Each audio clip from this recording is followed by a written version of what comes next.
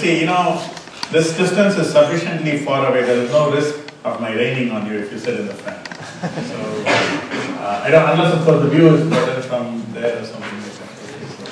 So don't be shy, and I don't throw things at the audience. And if I do, I'm sure I can reach up there anyway.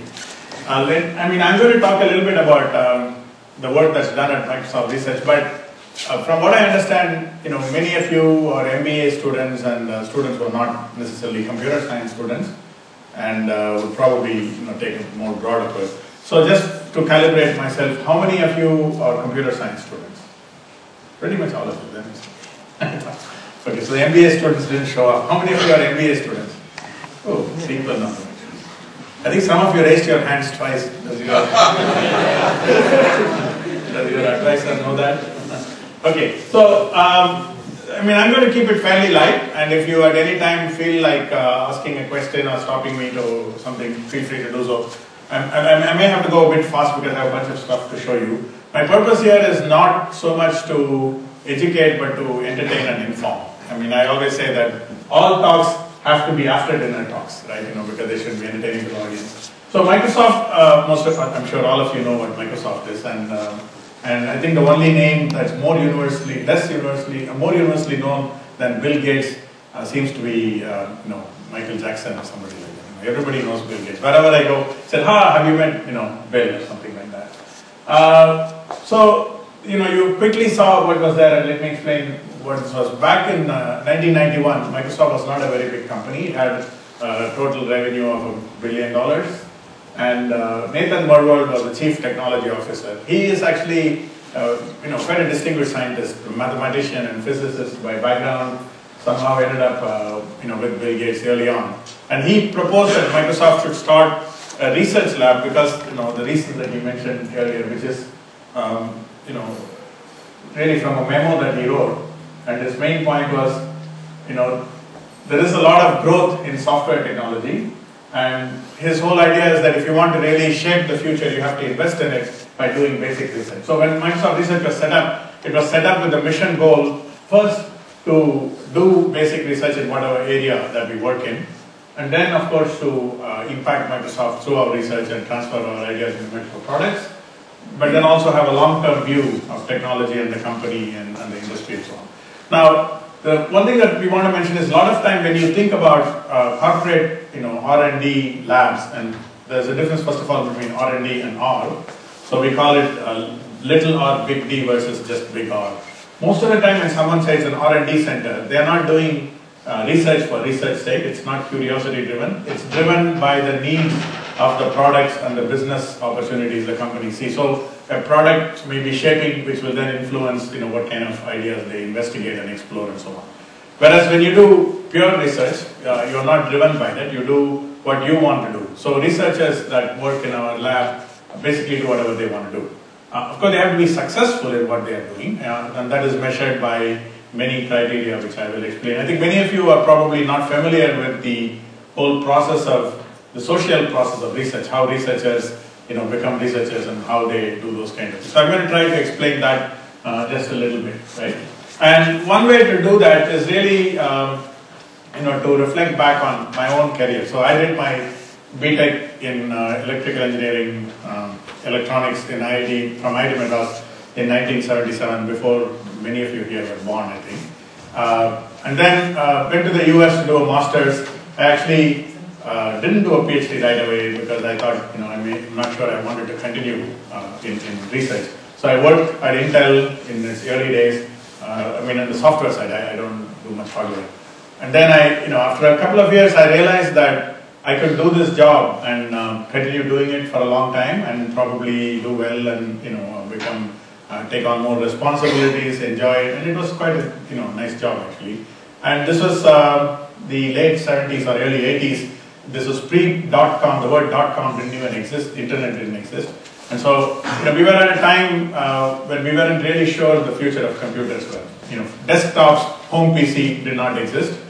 We were looking at small computers, and they were called microprocessor systems that Intel used to work on, and that was partly what I was working on. Microsoft itself, I don't know whether it existed in 81 or was just about to come into picture. So it's very old, the story here. And I felt that on the other hand, if I went to do my PhD and started doing research, I'll just open up a whole new space of ideas and could explore things. So it was a bit risky because I could stay and have a steady job and then going off to do PhD. Of course, going to do PhD means that 5 or 6 more years of university education, meaning that I won't make any money. You might get a stipend as a graduate student, certainly not enough to buy a Ferrari or something like that. Whereas if I had stayed and worked at Intel, I would have probably been able to buy a fancy car and drive around in nice places and nice house and so on.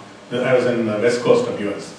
But I went to do PhD because what was clear is that in the long run, who controls or who determines, who influences what you do mattered to me. And if you're working for somebody and if they have a certain end goal or agenda, ultimately you have to contribute to that. That's exactly why they want you to work for them. Whereas when you are doing something like research, and there are other professions as well, ultimately you decide what you do. Now success or failure is up to you, and it's very risky in the sense that if you're not really good at it, you could fail because you don't have a support system to lean on and say, okay, I'll change what I do or something, because you're on your own. On the other hand, you decide what you do. People may influence you, but you get to pick who influences you also. Nobody tells you what to do, right? So that's the main reason I went into research. And the other professions like this, of course, if you're an artist or a singer or a painter, you would do the same thing. Now those are much harder. My son once asked me whether to go to college when he was a teenager or to become a rock star. I said, by all means you should become a rock star, but the chances of becoming a rock star is 1 in 1 billion or 1 million or something like that, right? I mean, how many rock stars are there? 6 billion people, maybe there are a few hundred, few thousand maybe, so it's 1 in 1 million maybe. Whereas, go to college, get an education, chances of actually making a living are really good. And, in the rock stardom, if you're not rock star, you're basically nothing. So at least research is not as bad as rock star. You don't have to be, you don't have to be Mick Jagger or something like that. But it may not seem as cool. One of the things I'm going to do is today to convince you that it's actually more cool than even a rock star, and we can make rock stars dance. And then the other thing about it is that you can also be an entrepreneur, right? Where if you start a company, of course you build something, and that's also, I think, very creative, sort of an enterprise. Or you can start a university like this. But each of them, requires a certain order of magnitude of experience, risk-taking, and training, and so on. So in some sense, research, while it's risky, it's clearly not as risky as becoming an entrepreneur or a rock star. So I settled for that. And after my PhD, I was a professor assistant professor at Yale University, teaching computer science, doing research in computer vision. My research area was computer vision, which is basically processing, analyzing images and videos and things like that. And back when I finished my PhD, I was working on a problem on how to track points in an image, in a video from frame to frame to frame, where everything has moved. Given successive frames of video, you should be able to track them. So that I developed an algorithm for it. Later it got adopted by the Hollywood movie industry. They used it in a number of movies and so on. But I was not clever enough to patent my algorithm. I just published it, so it's not as if they're giving me any royalty or something. Now, if I had stayed at Intel and not done all this, by now I probably would have retired, because everyone who stayed at Intel back in the early 80s became very rich. But I spent a bunch of years going to university, doing research, but I would claim that on the whole I'm having a lot more fun in what I do than a lot of my friends who did that, who did not go to PhD, but who stayed in that job. So that's my story, but let me explain a little bit about what Microsoft is doing. So we have a presence in many parts of the world. These things that you see are all either Microsoft research labs that we set up on our own, or in collaboration with some university we may have a little bit of an activity. For example, the one in iLabs in Israel and EMIC and so on are like that. So the 6 major labs are in Bangalore, where I work, Beijing, Silicon Valley, Redmond, and Cambridge, New England, as well as Cambridge, England, the 2 Cambridges. Right? So now, one way to measure the success of it. So if you're doing basic research, if you're not measured by whether you've actually contributed to a specific product, when Windows 8 comes, we don't ask in our lab, how many of you have made a contribution to Windows 8? Or in fact, when they do the work, that's not what we're doing. So you have to have some way of evaluating how you've done. And one of the best ways, and the way that's been proven over time to assess research productivity, is in terms of the number of publications. See, research is ultimately a game that's a social game, in the sense that what you do has to be reviewed by other people who are researchers, and they have to believe that you're doing interesting things. Because what you do may be too advanced for practical implementation and evaluation, as a product or something in the real world. So, and many of it may be theoretical, it may be mathematical, it may be a prototype of a system sometimes, or it might even be much more applied. But whatever it is, it doesn't have, you haven't had enough time for it to be tested out in the real world. So the marketplace for ideas and research is really the peer community. And what happens, all the researchers that work in different areas, publish their works and present them in conferences and journals. Many fields, chemistry, physics, mathematics, even many fields of engineering, have very well-known and respected journals in which you publish your work. It's very hard to get them published because the review process is quite tough. And if you do get an article published in it, I think you become a hero. But in computer science, a strange thing has happened. The conferences where people get together and present their work have taken somewhat a lead over the journals. And the journals tend to be a bit slow, the ideas are moving really fast. And to get papers published in conferences in computer science is actually very difficult. The acceptance rate is less than 25% many times, so you have 1 in 4 chance to get papers accepted. And you get the most fresh and decent ideas. So we look at publications in conferences as well as journals as a metric of how you succeed. If you can publish something, that means somebody in your peer community must have believed that this was interesting. Right? And the other thing is that if you don't publish your research, when you hide it in the dark, eventually it rots, because research needs a lot of sunlight, like people and plants, like all creative things. Of course, we do impact Microsoft products. This is not to say that we don't care about Microsoft products, but our point is that rather being constrained by the agenda that the product groups may have and the time frame that they may have, we would first do our research and then look for opportunities, where our interests, our work, as well as the business interests and the strategy of the product groups meet. Every product that comes out of Microsoft pretty much has something from Microsoft research. I don't know how many of you know, there has been a significant improvement in the search quality of Bing over the last 2 years, and now it's considered sometimes better than competitors Google and so on, or at least as good. And that a lot of it credit to the kind of work partnership that happened between Microsoft Research and our product group. And of course, all of you have heard of Kinect, right? Xbox Kinect. Yeah, so that is very much an idea that came out of research. I'll talk a little bit about that as well. So now, one question naturally is that we have this research lab. Microsoft Research was set up 20 years ago in the US. We came to India 7 years ago. Why did we come to India? Apart from the fact that I wanted to come to India, and I'm very good at talking anybody into giving me whatever I want. So that's obviously one reason why we came to India. I just had to convince my management. But the real reasons, at least the pitch that I made was, even though India may not have a huge research culture, it has a strong engineering education and talent pool. Indian engineers, are now, leaders in pretty much all areas that we work in.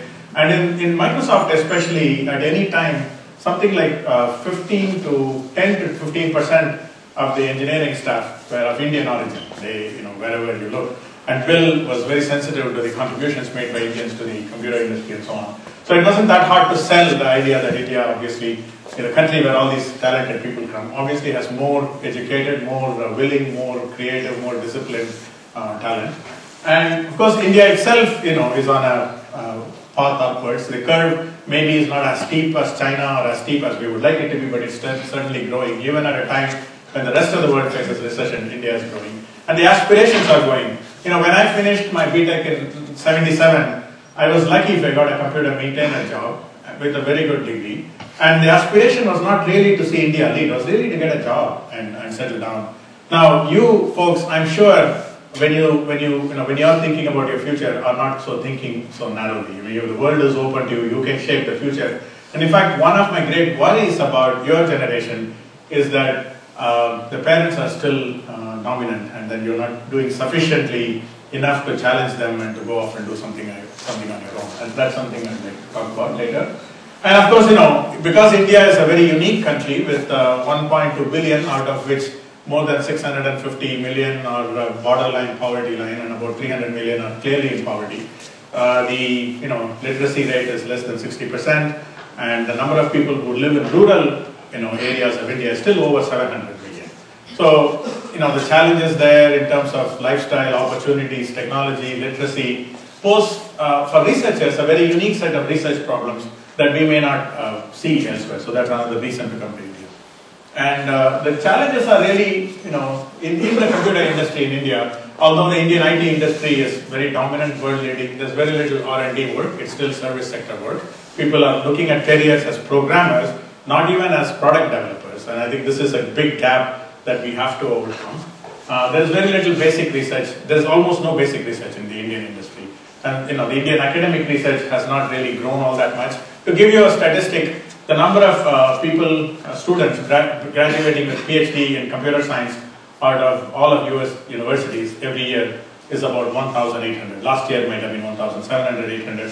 It stays around that. These are just in computer science. Okay, so other fields like engineering, more. I know computer science, so that's what I talk about. I don't want senior people. I want to ask one of the students out there. What do you think is the number of PhDs graduating out of Indian universities, all of India, everywhere, in computer science, one every year? Just someone give me a number. Don't be afraid. You were more likely to be optimistic than pessimistic. No, never mind. I gave it away already. Give me a number. You're pretty close actually. It's about 100, not quite at 150. And 7 years ago when we started the lab, the number was about 35 or so. And so research has not really come into play as a primary kind of thing to do, even in leading Indian universities, which is one of the reasons why when Rajiv Shauri and Mr. Pawar invited me to chair the research advisory board, I very gladly took it up, because every opportunity we have to convey this message and do something about it, I think is very interesting. Should also mention, what percentage of the 1,800 US PhDs in computer science do you think are of Indian origin? Like people like you, maybe. Sorry? About 25, not quite 35. We have China to contend with still. So that suddenly tells you that there are more Indians out there. But one of the things when we set up the lab is that we realized people of Indian origin who were getting their PhDs were eager to come back and do research and giving them an opportunity. We were established by Kapil Sibal. Now it's been 7 years. I'll give you a quick view of where we are. We have 54 people. When we started, we had 4 people 7 years ago. We have 54 people. And out of which 34 are PhD, and about 7 or 8 more do research but don't have a PhD. They come from all over the world. The PhDs come from major US universities such as Berkeley, and Stanford and MIT, but also Indian Institute of Science and some of the IITs. This is just the Rogues Gallery. When I think about the lab, I think we have basically 3 major aspects, which is to do the research, which is about 40 people. We have a group of engineers who interact with product groups and work with our researchers to facilitate tech transfer. So our researchers don't get bogged down in it, but this is like an intermediary group. There are about 7 or 8 engineers. And we have a small group that works with the outside world, works with universities, industry, government, policy matters and things. They're only small, there are about 4 people. Now, one of the signature things of the lab has been we have a huge intern program. We get about 100 interns every year, about 30% from abroad and 60% from India. And over the 7 years we have graduated, I would say about 550 interns from all over the world. And these are people who are not there as, in computer science there is this derogatory term called code monkey. So it's someone who you hire just to code something up for you and go away. In fact, when we hire interns, they are here to learn how to do research. They may stay anywhere from 12 weeks to 24 weeks or more, typically 3 months, the summertime, but sometimes people come in off season as well. But they're there to learn how to do research. So on the first day, typically what happens is most of the Indian students, these are primarily BTech students and some MTech students, very few PhD students, since there aren't many. They come and go to their mentor and say, "Sir, what do you want me to do, sir?" And the first thing we tell them is, you cannot say sir in this lab. So every time you say sir, you have to give us 100 rupees. And some of the students I know apparently have gone back having made no money in all of the summer because they paid it all out for sirs. And then we tell them, I don't know what you should do, just go learn what everybody is doing and come back and tell me what interests you, then we can talk about it. So we try to really get them to first begin to think on their own, which is really what research is all about. So we have this other group of people we call research assistants and research engineers or developers. And these are people who have a bachelor's, master's degree, don't have a PhD, who we are not looking at keeping in the long term. So it's a little bit like an apprenticeship. They come, spend 2 years. You can think of it like a long-term internship if you want, but they've already got a degree. They spend 2 years in the lab working as a researcher and then go on to do different things. Many of these people end up going to apply for PhD and go usually abroad, some not, to do PhD. Some of them don't, and I think it's one story I want to share is one of our first research assistants in the lab was Uday Pawar, which is who's Mr. R.S. Pawar's son. How many of you might know of him or not? How many of you know Uday Pawar? That's the reason you should know. So he's one of the few of our research assistants, and he's one of the more creative ones. I'll talk about some things he did. But he's one of the few who decided not to pursue research as a career. Do you know what he's doing? Sorry? So he's trying to become a movie director. So if you saw the movie Ace All Zindagi, he was the chief assistant director. I think frankly, he's taken a much harder path than research. So we, give him all the support for that. Of course, you measure your research, lab and its impact by the kind of recognitions people get outside. And Dr. Ravi Kannan is a senior person in computer science algorithms, and he recently won something called the Kunuth Prize. How many have you heard of Kunuth?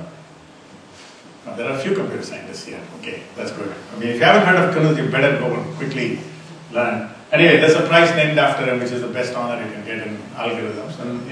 And I wouldn't mention there's one person here who's closely related to somebody in this university who recently won, a recognition as well. So we have young and old people.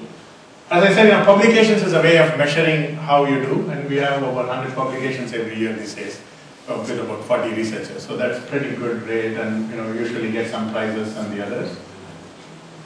I'm going to skip this because not for this audience. So we've divided ourselves into 9 research areas, and I'm not going to read through all of them. If you go to our webpage, research.microsoft.com/India, you'll find out more about these areas and who's working on them, and what kind of projects that they are doing. And one thing we realized is that these are the 9 areas in the circles. Same people usually end up working in multiple areas. So this is something that you find in a research environment, is that even though people may come in as a certain expert, say in algorithms or vision or something, soon they'll be working in other areas by collaborating with the others. And I think that's where most of the magic happens, not when one sub-discipline person is working on their own sub-discipline. It's when you intersect with other disciplines and sub-disciplines, magic happens. Okay. So now that I've said about magic, I think I'm going to talk a little bit about some of the magic. Now, some of it is going to be biased toward computer vision because that's my area and I love it and I still want to talk about it. Most of the work that I'm going to talk about was not necessarily done in our research lab, done broadly at Microsoft Research Worldwide, but some in our lab as well. So, any of you have heard of something called photosynth? Okay, somebody is nodding their head. That means you have heard of it? Okay, I'll tell you what it is. So, see, one of the interesting challenges is, can we construct 3-dimensional models of buildings and structures easily? This has been an open challenge problem for computer vision. People have worked on it for 30 years. Even I've done a bunch of work on that. But it's always been very narrow, limited scale. And it's taken a fair amount of sophisticated expertise to use them. And the cameras had to be very carefully constructed, calibrated, and so on. But some time ago, about 2006, some of the researchers in MSR, together with people in University of Washington, came up with the simple observation that if you look at the internet, and if you type in something, if you type in Neemrana, for example, you might get a lot of pictures that are in anywhere. These days probably they're all on Facebook, I suppose. But different times they are in different places, and they are on different views. And one of the key aspects of creating a full representation of a scene is that you have to see the things from many different views, right? If you're just seeing the front of a building, that's all you get. But if I can see the front, the side, from up and down, I get a big picture view. Can I put it together and create a walkthrough? But in fact, people have taken all these pictures from different views, and they're out there for you to use. Can we just use those pictures without having to know anything about who and when they took them? And that's the technology that was created. So these are some of the pictures. The basic idea here is take the pictures of the same place taken from different viewpoints, use some computer vision technology to construct a three-dimensional representation, and then allow people to explore it. So let me see if I can show an example of that for you. So this is live coming from the PhotoSynth website. So I can try to explore. Okay, I'll pick something that's there. Something that has a reasonable number of synths. Not actually, I should have practiced this before because it's dangerous to do this in slides. Okay, I'll explore by that.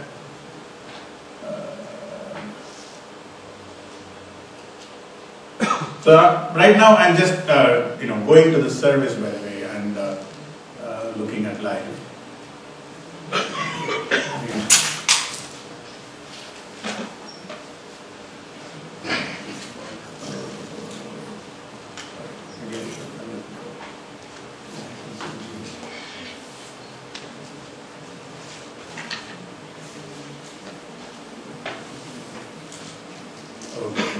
Statue of Liberty.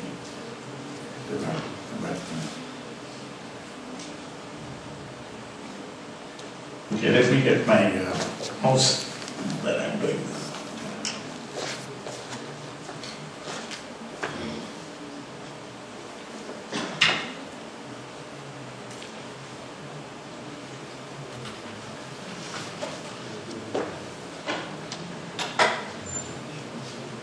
Okay, so here, see, I can go around and see the different views, but this is probably more important.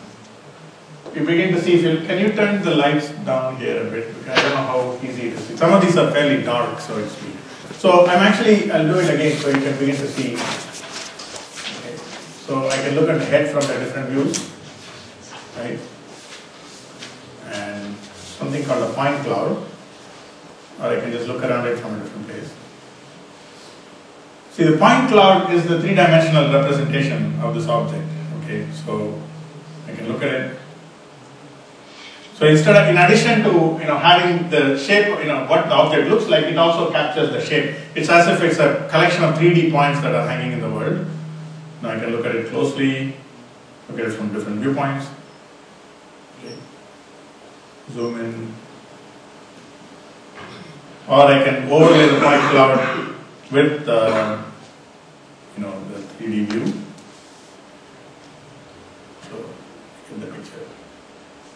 So what you're seeing here was done automatically from the pictures that were there out there in the web. Nobody took them, but we can walk around the objects and so on. So I'll show a little bit more of this later in the context of another demo. Okay. So going back to what I was saying. So this was a technology that was developed with MSR in collaboration with the University of Washington. Now, when we developed it, we did not know what application that would be. In fact, the technology behind it, the 3D reconstruction, research has been done for 20 years. But being then released this as a service that people can submit their photographs, and have 3D models constructed and use them. You can do that too. The second example I want to give is something that is we did as a lab project. This didn't actually get applied.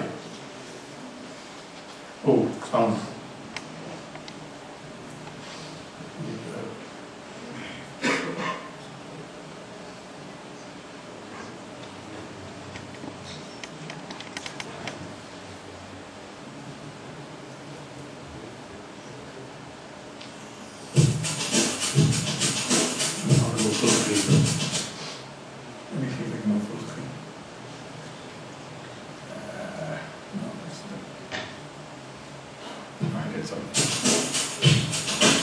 Just watch this. This is done more or less the lab. These are not our researchers. They wouldn't be good at it. Right.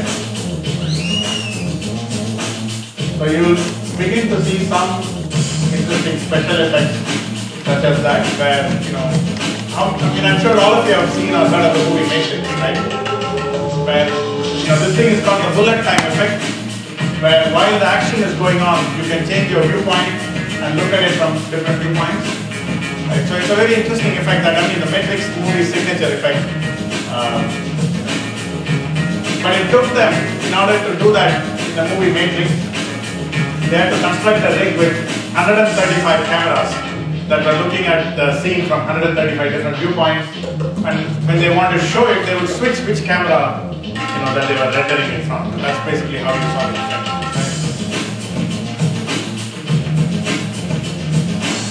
This group of people who were some Seattle breakdancers went to win a breakdance competition in the UK soon after this. I don't think it has anything to do with this video, but I'm glad they did. And you see some background things in defocus and the front, in focus. These are the kind of effects that movie directors are always trying to achieve. But it requires a fair amount of control of camera and managing the views and things like that.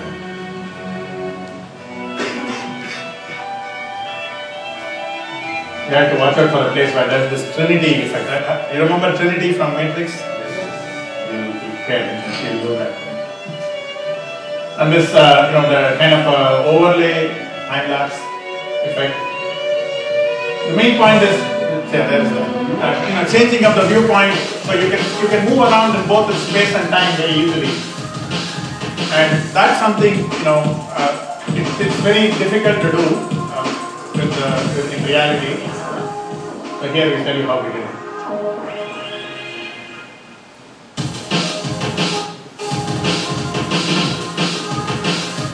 These are the researchers, the names there, not the ones that are dancing. All camera movement within this video was virtual. 8 stationary calibrated cameras were used to shoot the film. For each camera, depth maps and matting information was automatically extracted. The one on the right, this information was used for automatic view interpolation and object editing. No manual touch-up was done for this video. The virtual footage may also be generated and manipulated in real time. So the point here is, just by having 7 or 8 regular HD video cameras sitting on a rig, not 135, but all of them are collecting the video at the same time. But now we can analyze the videos and construct a 3-dimensional representation. What we call the depth map is a representation of how far objects are from the camera. So brighter pieces of that were near the camera. So that's a 3-dimensional representation of the world. And simply based on that, we can reconstruct interpolate any view. And that's how this was done. So it's to give you an idea of, how important, being able to appreciate the scene is. And the reason I'm showing it to you is because this is the kind of stuff that we do in a research lab. Now, of course, most of you have heard of Kinect, but Kinect actually started as an internal project called NIIT, and this was one of the great examples of where the real world of business and products met research. When the Xbox team had this idea, they came to our researchers and talked to them. There are computer vision, speech recognition, and various other types of user interfaces. So this is the marketing video.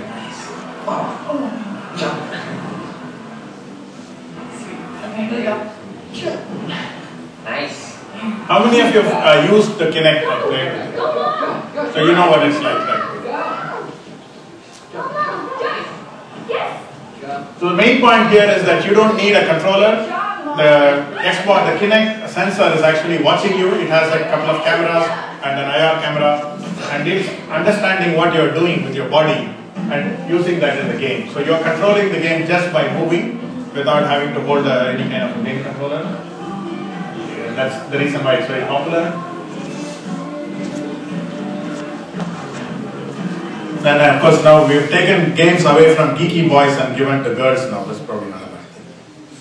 Mothers may not appreciate it as possible. This is about... Until now, if you wanted to measure the movements of parts of somebody's body, you'd need some kind of a device like a remote or a marker. But now, with Natal, he is the head of our Cambridge research. The body itself is the input device. Project Natal allows you to control your character, your games, your entertainment experiences through movements of your body. This is the dream of every researcher, taking their blue skies research and seeing... He's a very young researcher, not much older than many of Most of my group come from all walks of life, from musicians to artists to algorithmic developers to researchers to product people. The way that we incubate is essentially to actually embrace all of these different work styles. The first time that you discover something new that you love. That's what the first moment was like when I walked up to the sensor, gestured, and saw that come to life on the screen. We knew we had something when we took the first demos that were using the skeletal tracking technology, and we actually had people using every part of their body. Not only were they smiling, but they said, hey, I was actually there. One of the brilliant things is that the 3D camera, for the first time, is going to be available. That gives you the three-dimensional information about the distance to every point on the body. But it doesn't actually give you an interpretation of where the limbs are, what the angles of the joints are. So for that, we need to build software. What the tool does is it evaluates Is another vision researcher that I know quite well. body configurations every frame. We may do that 30 times a second. The person playing with Project Natal doesn't I need don't know, to this guy, he looks cooler change than all the their researchers. actions or change their behaviors to fit the technology. Natal technology actually changed itself to fit the way that the player plays. I think this is one of the most successful applications. In fact, JB, he's one of the young researchers that really did a lot of the idea development. It's 50% hardware, 50% software. The beauty is that we have the ability to tie those together in a magical experience. From the technology side, our goal is just to make that absolutely seamless. You act, it understands. Okay, I'm going to move on. Sorry. So now I'm going to switch to some projects that were done out of this lab. And I have to show this here because the person who is responsible for this is actually Uday Pawar, the short time that he spent in the lab. And the way this happened is actually an interesting story. Back in those days, and still, people are looking at how computers can be influential in education, right? So the idea is that India has so many villages. There are not many schools in villages. Maybe it's one school for every so many villages, but they're not very good schools. They're not teachers. They're not even classrooms often. There's no technology, and the teachers don't know much about what they're talking about. So can we bring in technology? Can we give students computers and open it to them, open the world to them rather, and can they use it? Well, the problem is you can give them the computer, but you can't maintain it. You can't provide power for it. You can't teach people how to use it very easily, and you can't support it in the long run, right? So those ideas have not really succeeded. However, when our researchers went to villages, an interesting thing about the group that's working on this has a few social scientists as members of the group. They're not all computer scientists. Some of them are social scientists, some of them are computer scientists, like ethnographers and anthropologists. When they go to the village, one thing they notice that whenever there is a government school, they usually have a computer. And that's because the government gives them a computer. But it does not get very used. However, parents actually send their children to the government school over private schools because they have a computer, because the parents think if there is a computer, the students will learn something about using the computer and then grow up and get a job, right, in the computer industry, any job. So there is a certain magnet, but the computers are not really used. They are not used by the teachers because the teachers don't know how to use them. What happens is typically some students take initiative and start using the computer. So the scene up there, this is backwards by the way, my mistake. The one below is before, one below, above is after, so I can do real-time editing on my slides. Let me move this one. Okay, now it's correct. If science were this easy, man.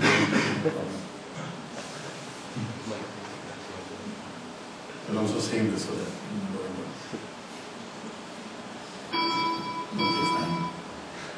Whatever that is.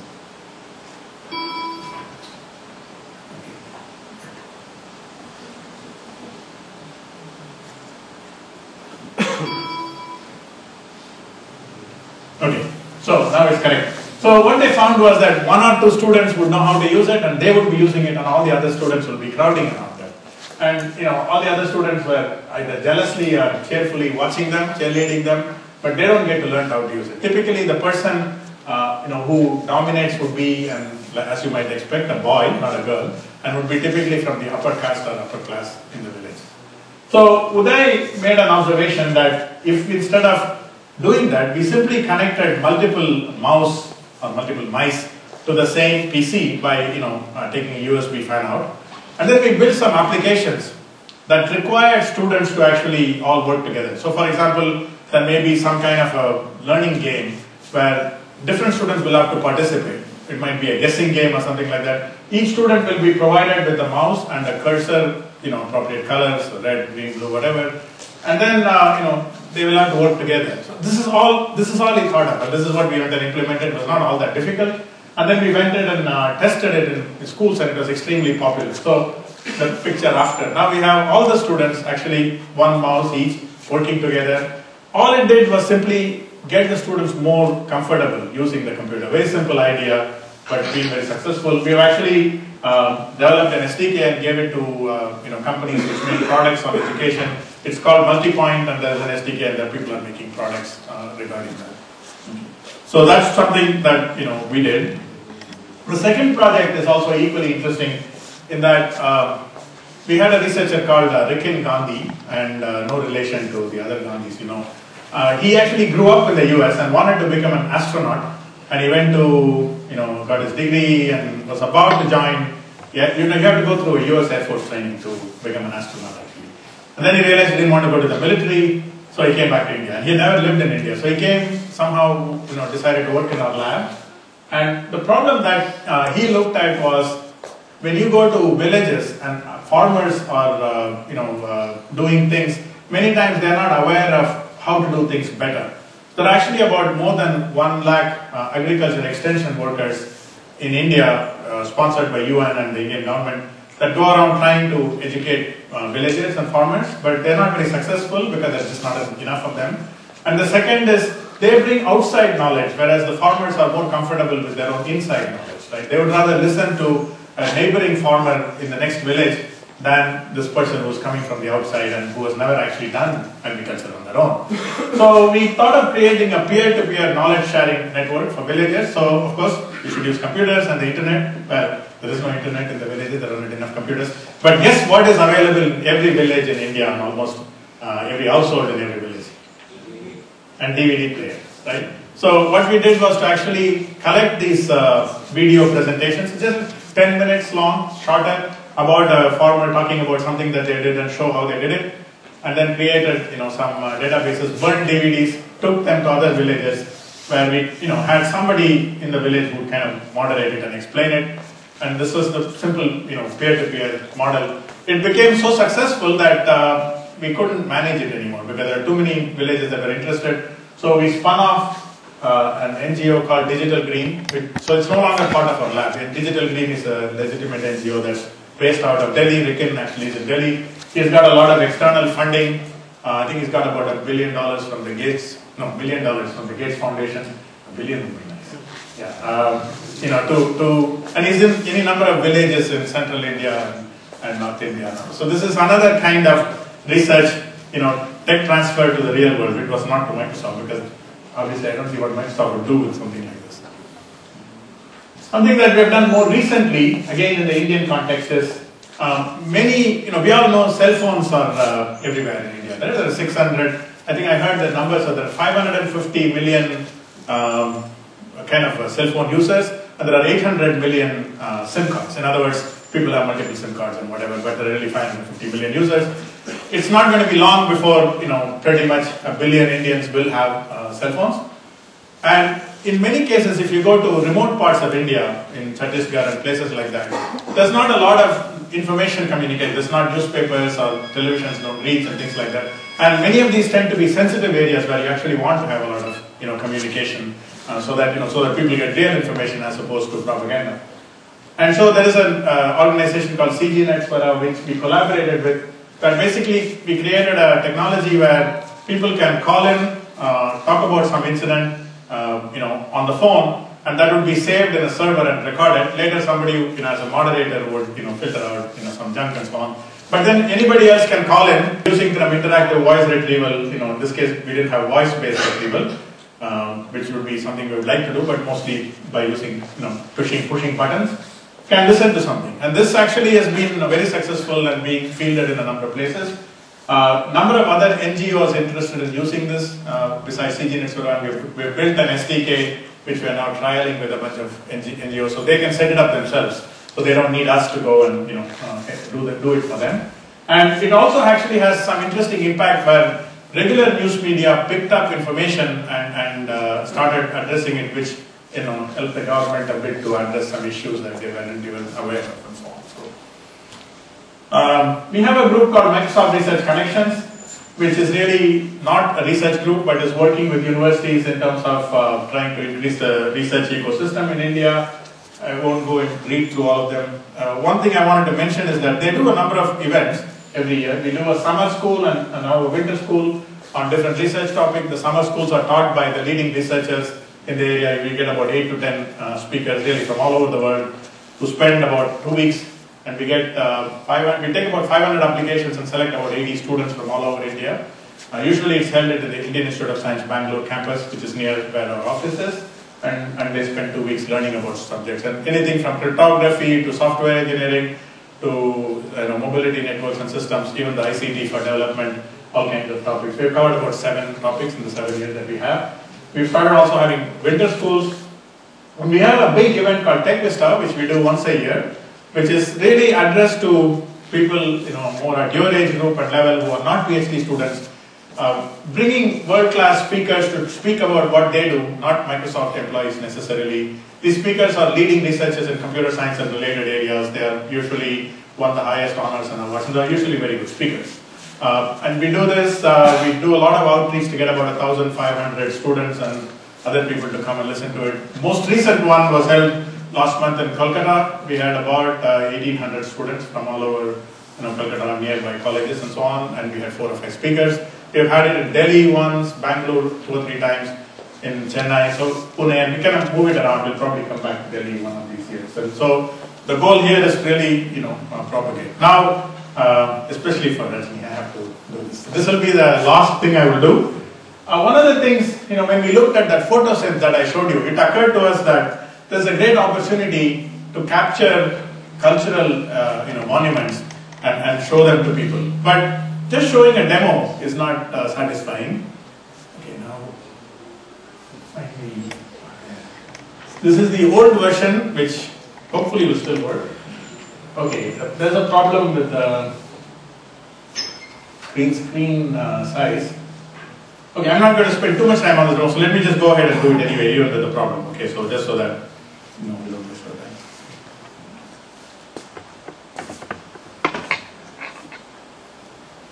India is a country known for her religious and cultural diversity. This is a demo we put together about 2.5 years ago. And more than 20 major languages, India's art, architecture, and cultural heritage are inexhaustibly rich.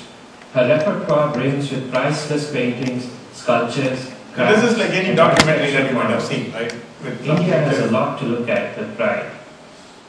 India's monuments are the speaking stones of her intricate political and cultural history.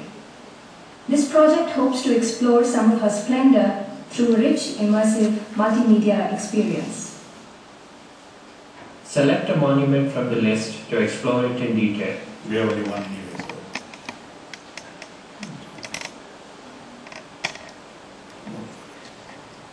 You have chosen to take the History and Legend guided tour of the Sri Anandan. And you see the Photosynth logo. Here we have leveraged Photosynth. This temple, dedicated to Sri Anandan. So this just looks like a picture that we are scanning through, but I'll stop it here. Lord Vishnu, which is said to have been built during the 8th century AD. Used to be awesome. Andal is perhaps one of the most famous poet saints of the Bhakti movement in South India. Her life reflects the key sentiments. Okay, now I will pass it. But if I now zoom out, you see that it's actually a panoramic image constructed by stitching together a lot of images.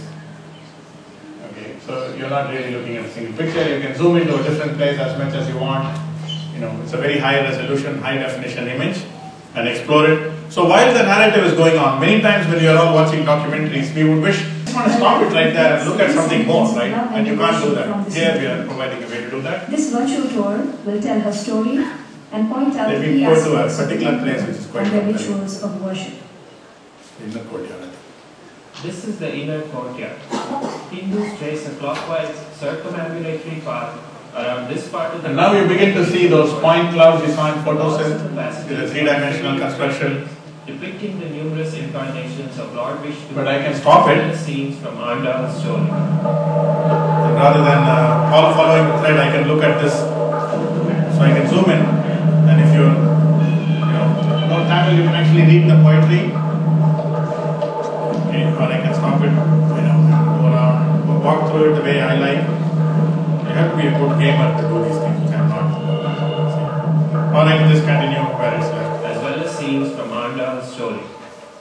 Okay, so let me stop that, okay, because in the interest of time. This is the woman who's narrating video. She's also a dancer. She's a researcher in our lab. She was a researcher. She left to go to work at an NGO in the US. And last year she won MIT's TR35 award, which is you have to be a bright young researcher under the age of 35 doing interesting things. Now this led us to think about, I know what's going on.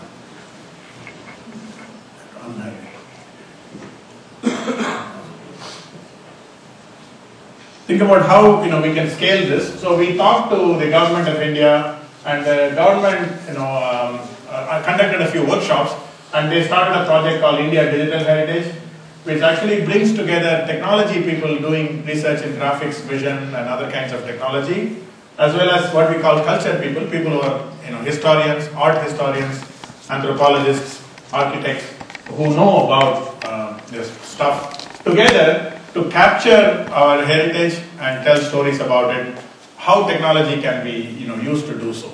It's a research project in the sense that with 22 people and 7 crores, you don't expect to cover a lot of monuments. But the idea was to come to an understanding between these two communities on how art, culture, and technology can work together in the context of capturing and preserving and storytelling about heritage. Project's been going on. It's already 1.5 years old. The projects have come on quite far along, the 23 projects. Probably a year or two, we'll have a big, there'll be a demo, that will showcase some of the work that's done. The site that they have picked is Hampi as the site where everybody is trying to focus their energies. And we are not involved in the project directly because we don't take external funding, but we support people who work on it, as well as we are involved in setting direction and things like that with the government. Now this led us to one thing, which is we realized the demo that I showed you, which although it was very cool and elegant, has a fundamental problem. The picture taking was easy. About 7 of us went to the temple, spent a weekend, together with a bunch of monkeys, and took a lot of pictures. We took about 6,000 or 7,000 pictures over a weekend of 3 or 4 days, just using any camera, cell phone camera, ordinary camera. We came home, processed it, and in fact we used to process it every evening in the hotel itself. But it took us about 2.5 months of one software developer, working together with the design person to put together the demo. The design person came up with the storyboard, what to say. The software person actually implemented it, and so on. So if we want this to be used widely, that's not going to work. So instead, we thought of how can we make it so that anyone can tell stories, and that is a key aspect of what we did, which seemed to be important, which is normally you operate in 2 modes with media. One is what we call cinematic narratives, where we are passively watching, right? I mean, you all watch National Geographic documentaries or Animal Planet documentaries or something like that, right? About lions fighting with, bison or something. And, or about temples and Taj Mahal and so on. But you cannot really touch it. On the other hand, you can go to a website about Taj Mahal or Hampi or animals and actually look at it. When you do that, there's not someone there to tell you what's going on. There's no history, there's no context, right? Whereas the documentary is nicely put together, someone is telling you. Can we combine the 2 experiences where, while you're watching it, you can stop and then explore, but then continue to do that? Number 1. Number 2, traditionally, we only think of 2 media, video, or pictures that we explore through. Now we have these other medias like photosynth, or deep zoom and high resolution images, or video or text. Can we actually leverage all those medias in the context of this? So we put together, we're building a platform called Rich Interactive Narratives, which will allow you to do that. Let me first show, I hope you don't mind if I take a few more minutes. So here's an example of something that we did. Sorry? Yeah, this is also live, by the way. I think the connection speed more than 2 megabits per second. We'll just try it. Let's try it. Okay. So this is, where did it go? So how many people have a class right now at 11:30? Okay, this is coming down the internet, from a server.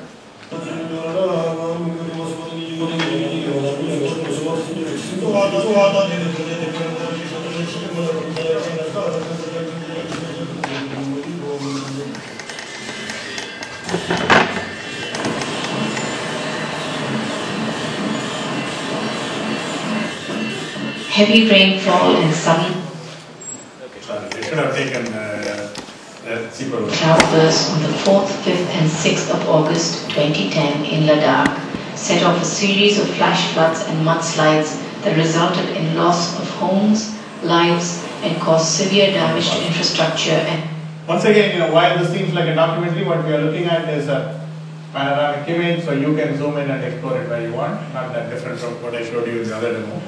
But if you go a little bit further here, something interesting happens. Yeah. Series of villages that spans from Crumbridge. So this is a map. So instead of going through the narrator's version of the map, I can actually change the map and I say, I want to see a road map, and you can look at it. So you can see the road map, zoom out, go to any other place in the map, explore it, or maybe I want to see aerial with some labels. I can do that and zoom in as much as I want. And this is all happening live, by the way, from the big maps and so on, and continue with the go-kart though and its path. Okay, so we also put together a table of contents like thing, and go to, see if I go to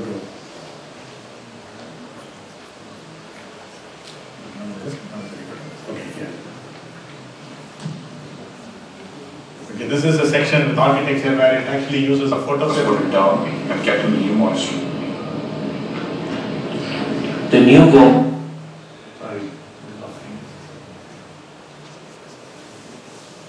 In Domkar, Burma, is a large single room with brightly painted pillars and elaborately painted murals. So here the photos that tell the story, right? A striking contrast images to the video natural or colors maps that were used in the old any of these monasteries. things to tell the story. As one enters the Gompa, immediately across the entrance is a statue of Avalokiteshvara, the Bodhisattva of compassion.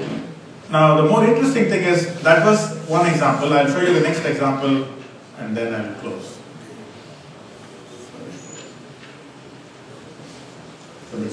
But if you have a laptop or a computer with a browser, any browser that supports Silverlight, you can actually do this yourself. You don't need me.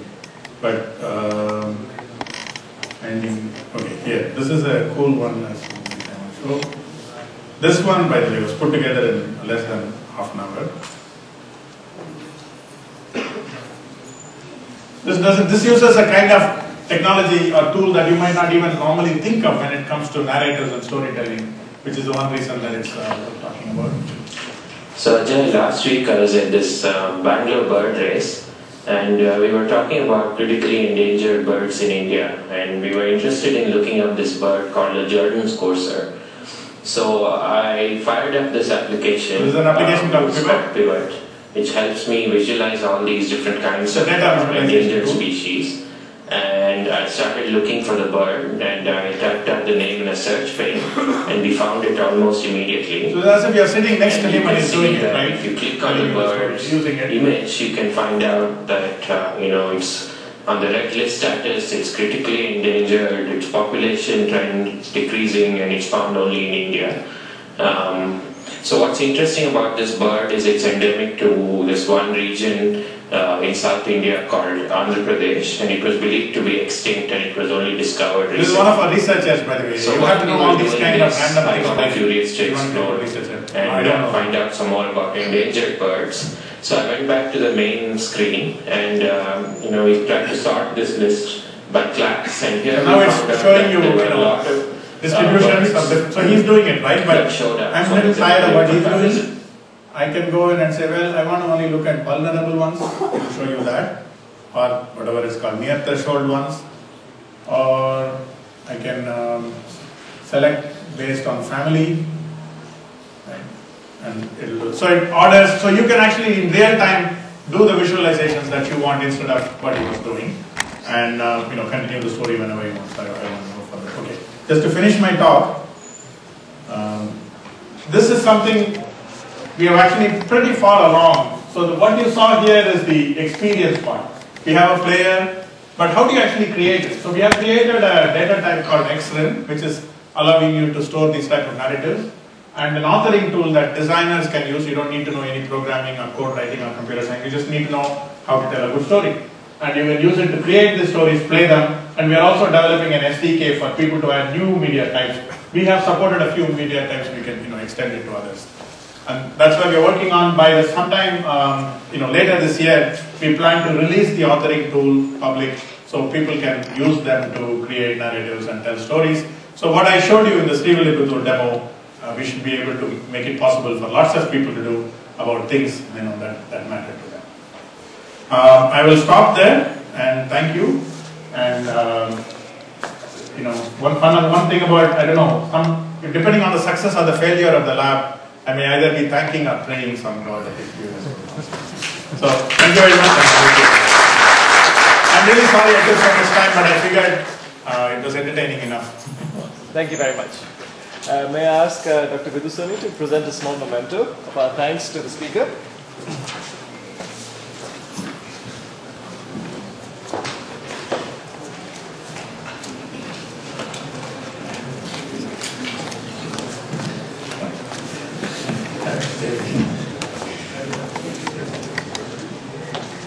Thank you very much.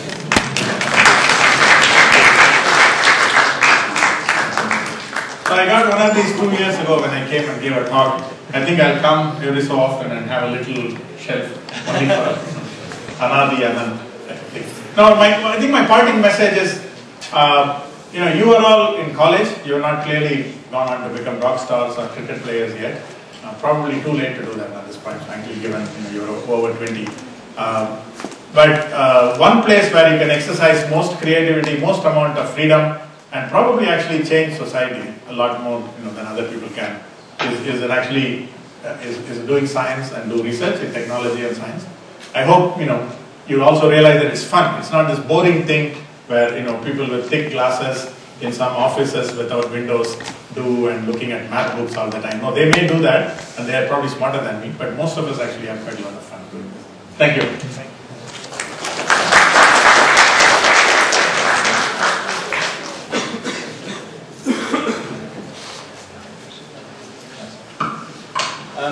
Those students who would like to stay back and ask a few questions are welcome to do so. But I know classes are running, so please feel free to go.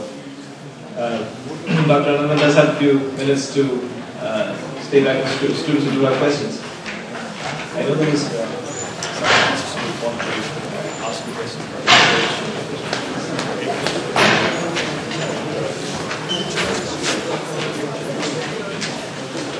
Then